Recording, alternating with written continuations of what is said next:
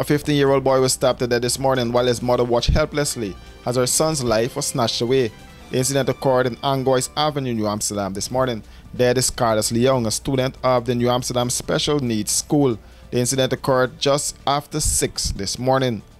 This newscast understands that he was at the time on his way to his cousin's home to comb his hair for his school party when he was attacked by the suspect.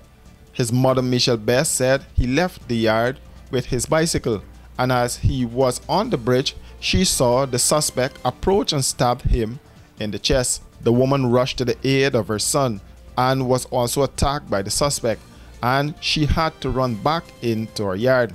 The woman recalled the suspect pushing her son into a nearby trench and holding him down under the water while stabbing him. Carla's father, who was not around at the time, recounted. He runs she with a knife and she slipped there.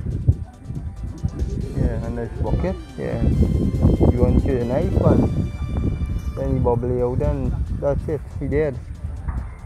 He sat on the man's chest, on my son's chest, until that's it. Breathed until he dead.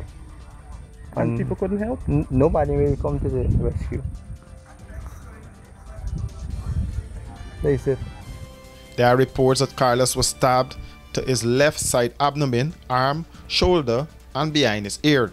Before killing Carlos, the suspect attacked and stabbed Carl Singh, a laborer, when he went to the man's home to purchase chicken. Singh was stabbed to his back and left side abdomen. Carlos and Singh were rushed to the New Amsterdam Public Hospital, where Carlos was pronounced dead on arrival by a doctor on duty. Carl Singh was admitted, and his condition is listed as serious. The suspect is in police custody.